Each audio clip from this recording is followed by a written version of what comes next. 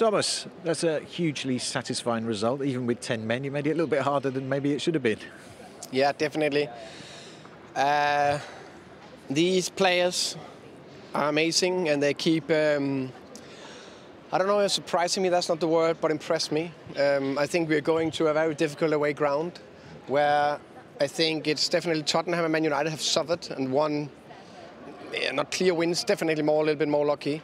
And I think we are a bit better first half, dominating the game. We would have had 2 more goals, where it definitely the handball situation is marginal. I understand why it's given. It's not that. It's just it could have been even more. Very impressive performance, brave, everything. And then second half, of course, we are down to 10. That makes it more difficult, but we defend with the heart, with our soul, with everything. They give everything. We give one big chance away, the header. That's very, very impressive. Just on the sending off, were you about to substitute Baptiste? Yeah. So, of course, I just said sorry to Shandon, of course. I would say he's unlucky with the first one. The second one, he shouldn't do it, and I understand why he's given the yellow. Yeah.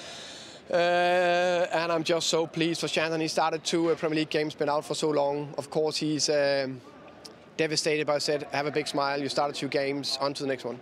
You got the yellow card yourself. What was that for? You're in the Wolves technical area? What was it? It's because we know when we're going here 2 things. If we could win, it would be a massive win for us, because we are just learning.